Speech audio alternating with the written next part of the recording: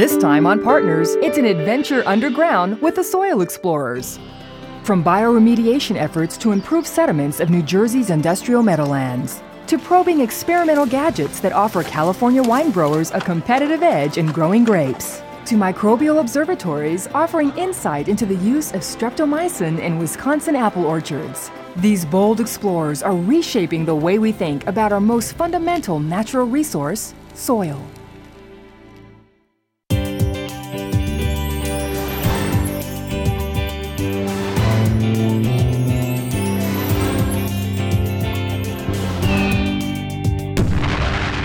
Welcome to Partners. In the next half hour, we'll travel the nation and see breakthrough work in research, education, and extension.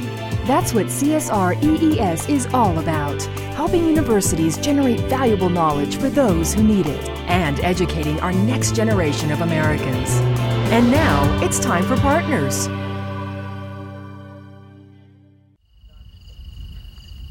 Soil. Perhaps no other substance in our natural world is as important as it is unappreciated. Most people understand the importance of soil in the growing of food. But beyond that, it is frequently viewed as something that we merely tread upon. Others see it as a convenient dumping ground. If neglected, it can discreetly wash away, a lost treasure to the local ecosystem. This underappreciated resource comes in many forms, and because of that diversity, serves many functions. Soil provides homes for animals, material for constructing buildings, foundations for our grand structures. It acts as a filter for the planet's precious water, an anchor for our majestic forests, and a storehouse for Earth's basic elements. For instance, carbon may be stored deep in the soil for thousands, even tens of thousands of years. The largest terrestrial stock of carbon is in the soil. But when soil is disturbed, much of its carbon may be released into the atmosphere. This is causing concern, as increased carbon dioxide has been linked to global warming. As a result, scientists are now studying the mechanisms of carbon sequestration, how carbon remains underground. They are among a group of modern-day explorers, those dedicated to unlocking the secrets of Earth's living skin. In the next half hour, we'll follow three intrepid scientists in their quest to learn more about this amazing natural wonder, one that is vital to us all. And now, the Cooperative State Research, Education, and Extension Service of USDA presents the Soil Explorers.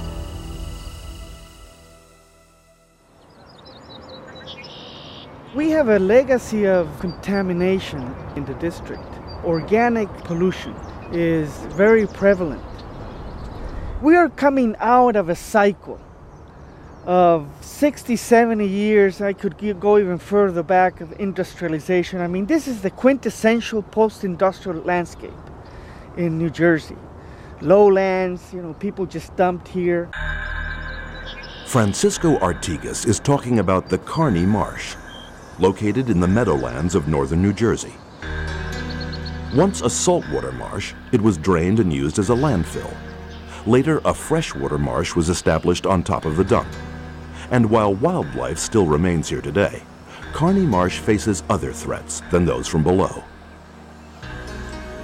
During rainy periods, sewage overflows into the swamp. Runoff from nearby landfills is also a problem. The result is a marsh laden with toxins. For Donna Fennell, this is a perfect place, for she is a soil explorer. A lot of people have heard about PCBs, that's polychlorinated biphenyls. These are compounds that were produced as industrial chemicals and used for electrical insulators.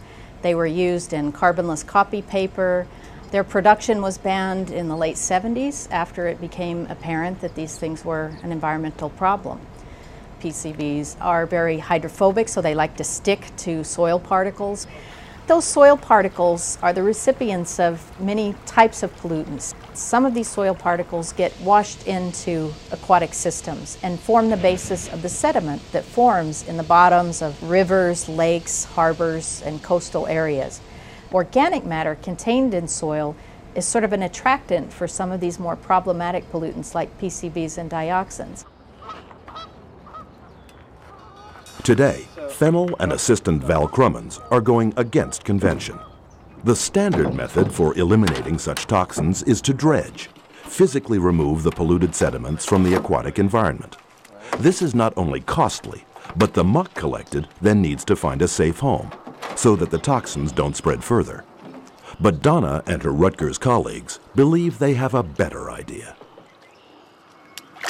Our techniques are intended to work naturally within the sediment. We're focused on really treating the pollutants where they are. We're looking at microorganisms that occur naturally in the sediment or which we may introduce to the sediment to transform and detoxify these compounds. That way we can detoxify the sediment in place, and then the excavation or dredging, if it occurs later as a normal course of management of aquatic sediments, would not result in redistribution of those pollutants.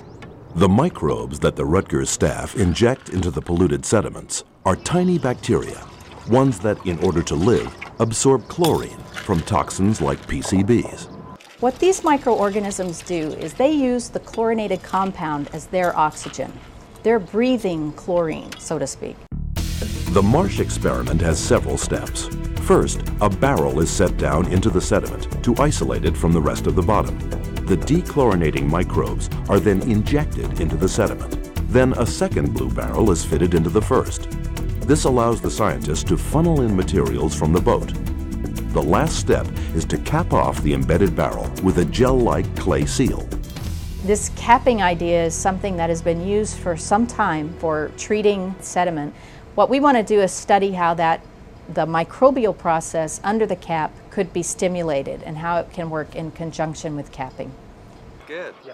Or at least Back on shore, the Rutgers team examines the sample just brought in from the boat. CSR-EES helped fund this research, along with a grant from the Department of Defense. stuff is really super. Right. With the samples safely preserved in liquid hydrogen, the serious sediment is transferred back to Rutgers, where the rigorous lab work begins. It is here that Fennell is discovering the intricacies of the dechlorinating microbes used at Kearney Marsh. Only by using molecular DNA technologies can we have a hope of detecting those microorganisms. Extracting the DNA and using molecular markers that are specific for the bacteria that we're interested in, we can pinpoint members that make up only a small percentage of that population. Right now I have a 3-year-old in my house, and I'm very concerned about the impact that pollutants have. We're really starting to break down these barriers. What happens in sediments? What can degrade these pollutants? We're developing technologies to deal with these legacy pollutants, and we can sort of right the wrongs that have been done in the past. It's recovering our environmental legacy and our heritage and making that a resource for future generations. In 2001, homeowners applied over 40% of garden chemicals used in the U.S. Land-grant universities study the impact of chemical runoff on soils and supply urbanites with guidelines for responsible care of city landscapes.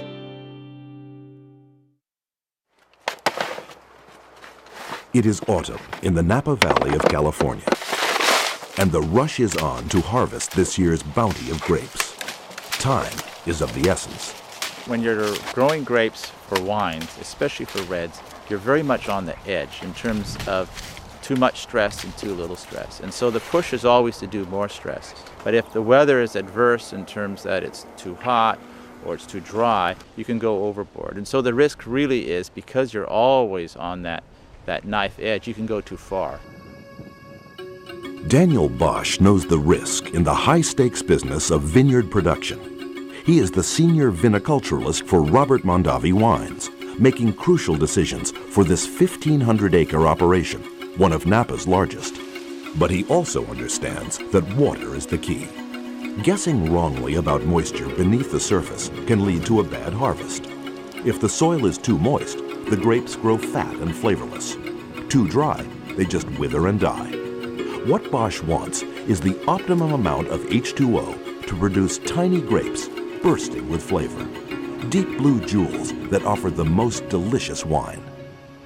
Soil really determines an awful lot in quality in growing grapes, and the water relations in the soil is really the primary way that soil is involved in wine quality. Oh, the Zinfandel's out, huh? But to date, determining soil moisture leaves much to be desired. Growers sometimes dig test holes to see below. This is spotty information at best. They also check the moisture inside the plant. Our current methods are all point measurements, so it's single vines or a few vines. But at the University of California, Berkeley, soil explorer Yoram Rubin thought he might have a better method. He contacted Daniel Bosch with a novel way to see below the surface. GPR stands for Ground Penetrating Radar. GPR is a system that sends an electronic signal into the ground and record it after it travels in the ground for a certain while. And we then take the recorded signals back to the lab and we interpret them. We had the instrumentation, but it had to be modified for use in vineyards, and more importantly, we had to develop the methodology for interpreting of the signal. It's high-risk research. This technology was unproven when we started. It's on the interface between basic research and applied research. What we found in CSREES is openness and a willingness to take the risk. They, in fact, allows us to do it. There was no other way. Back in Napa, a prototype GPR device is put to the test. Assembling the maze of cables, connections, and computers is left to the deft hands of another soil explorer, Catherine Grote. I was the primary data collector and processor here, so I would come out on a typical day and collect data. The great thing about radar is that you get really high-density data. As the unit is dragged across the surface, it sends a high-frequency electromagnetic pulse down into the soil. The signal is then reflected back to a receiver and recorded into a laptop computer. The speed of the transmitted and reflected signals varies with the soil's water content. Pulses move slower through wetter soils, faster in drier ones. Here, very quickly, we actually monitor a very large area and get a three-dimensional image of the soil, and with that get a comprehensive image of soil moisture and control the stress irrigation process. The second advantage is related to harvesting. When they get an image or information about the soil moisture content, with that they can control irrigation. They can control the maturation of the fruit such that the fruit from the entire block matures at around the same time. They can send the crew just one time. With the strong competition, the California wine coming from the New World wine, Australia, Chile, Argentina, there's no choice. First of all, that really helps in understanding how deep the roots are, where the water is, how fast it's starting to run out, and that makes farming easier. And the ground penetrating radar, the GPR, measures multiple points, and so we can get sort of a 3D look of what's going on rather than just one point. Having that picture allows us to be more efficient in designing it so that we don't, after the fact, have to make adjustments to how we planted. Taste them there? Yeah. The ability to better plan new vineyards is a huge advantage for Bosch. Almost ready. Napa is known for its rolling hills and varied earth that rapidly change from loam to sand to gravel. Over 30 types of soil have been identified in the valley. GPR will allow viniculturalists to efficiently match their plantings to variations in the subsurface terrain. And there are environmental advantages for California, a state that uses more water than any other. The larger the pressure on water resources, there will be a growing pressure to control irrigation. And this is not just because we need to save water, but because water can actually percolate below the root zone and carry with it pesticide deeper into the ground. So you really want to irrigate as much as is needed and not a drop more. And this you can do with our technology. I'm just very excited about the potentials of this technique. If you read the manuals on how to measure water content, GPR isn't even really mentioned yet. But as we develop this, say in 3 to 5 years, I think it has very far-reaching potential for both precision agriculture and more traditional farming techniques. The future for the technology looks bright. Catherine Grote now uses GPR in Wisconsin to determine nitrate content through electric conductivity.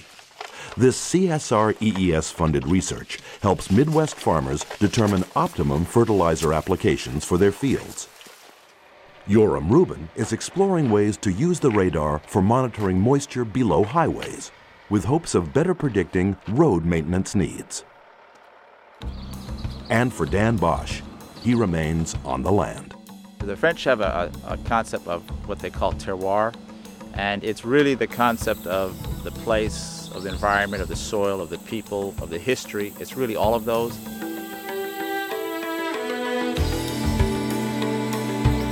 A lot of it is experience, and we're hoping that with the techniques like GPR that we can make some jumps ahead, and I think we're starting to see some of the same advantages that took other people, hundreds of years. With GPR, I can imagine at some point you could attach it to a tractor and go down every few rows and have a good understanding of what your various parts of the vineyards are doing.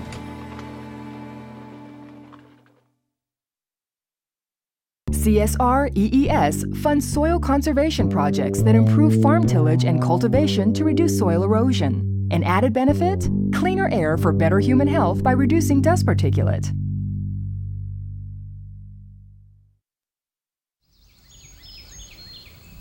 Looking at this Wisconsin countryside, it's hard to imagine that much could go wrong in such a pastoral landscape.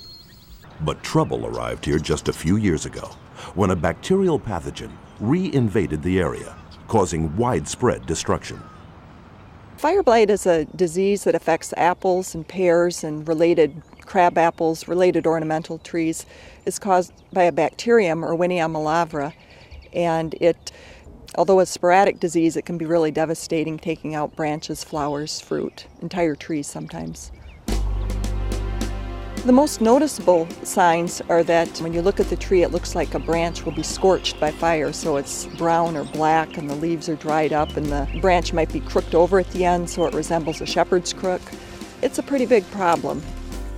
Patty McManus advised Wisconsin farmers on how best to combat the disease. One of those was Vern Forrest of Apple Garden Farm. Very scary. I thought that the way it suddenly hit and the fact that we had it for 2 years in a row, I thought we might lose the orchard. I would say a total of 200 or 300 trees maybe we've lost, and then of course we've cut back on some of the infected trees. Production was lost for quite a while. From then on, we've been pretty serious about trying to cut out the ugly dead stuff and to manage it and get it under control. One such control method that Vern and others use is the spraying of streptomycin. Streptomycin comes from the bacterium Streptomyces griseus that's found in soil. It has proven to be a formidable foe against fire blight. But historically, streptomycin has been used as an antibiotic in the medical world. It was here, in this building at Rutgers University, that Albert Schatz and Selman Waxman first discovered the bacterium that produces streptomycin. Streptomycin proved to be instrumental in checking the spread of tuberculosis. Today, it is still used to fight TB, plus a number of other diseases, including bubonic plague. And herein lies the problem. Some in the medical community are alarmed by the spraying of streptomycin for agriculture. They fear its overuse will lead to a biological weakening of the medicine. If true, this could have serious health implications. What streptomycin does is it inhibits the making of the protein from the RNA. So basically it shuts down almost all metabolism in the bacteria.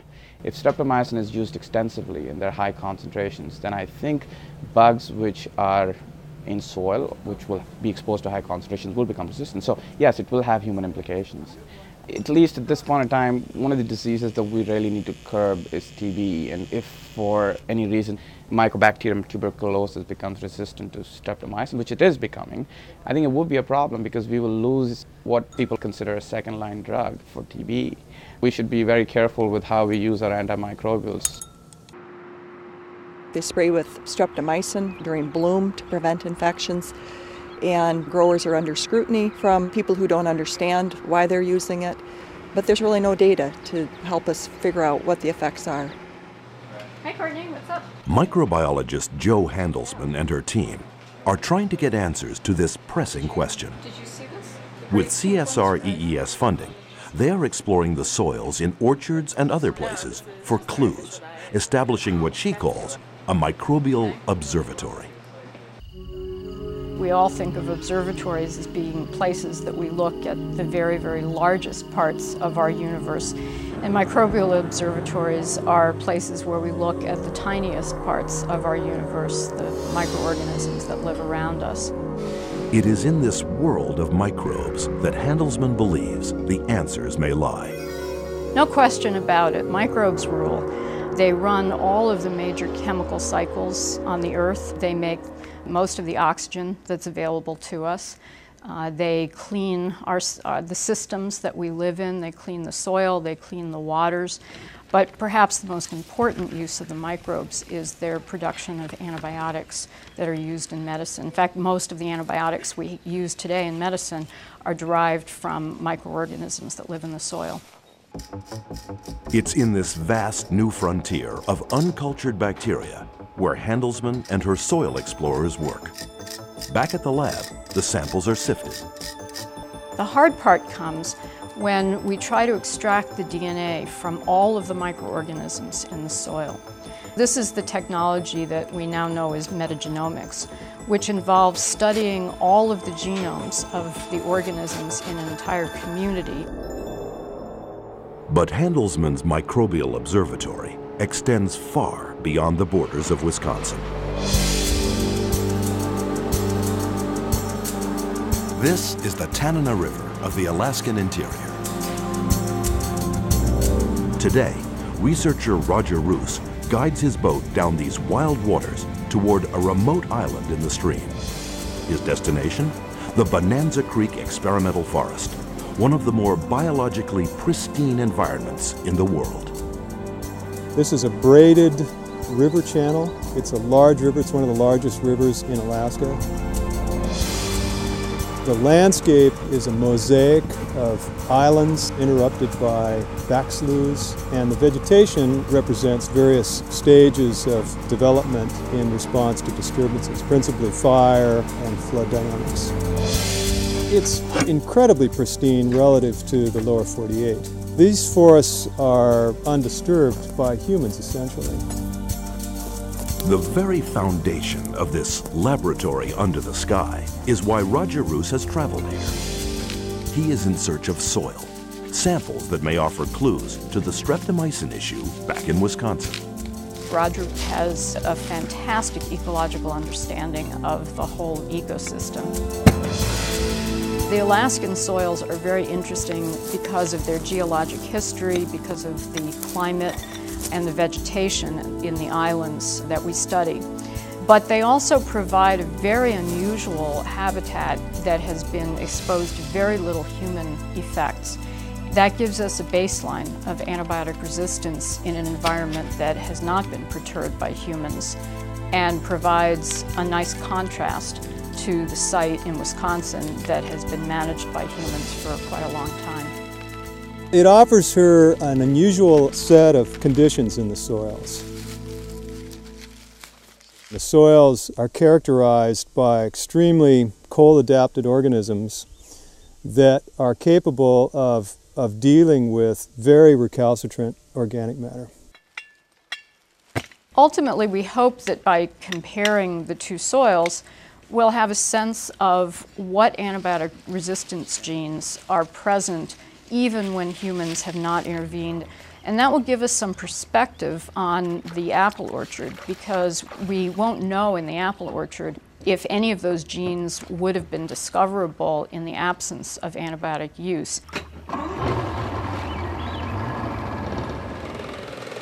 Over 3,000 miles to the south, the work continues at the University of Wisconsin's Microbial Observatory. Perhaps the answer to the streptomycin issue will be found in one of the Alaska samples sent by Roger Roos. We simply don't know if streptomycin is going to have an effect on streptomycin resistance in the orchard. Of course, that's exactly what we want to find out.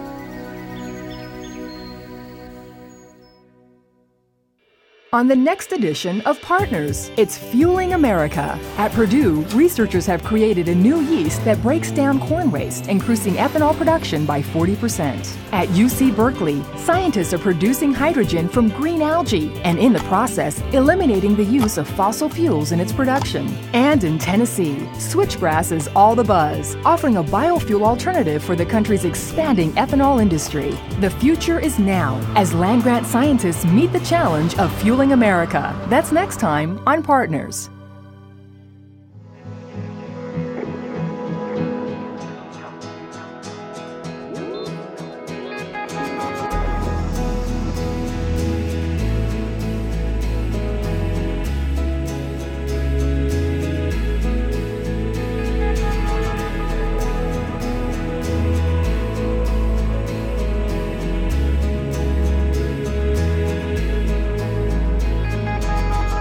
For more on the Soil Explorers or other episodes of Partners Video Magazine, log on to this website.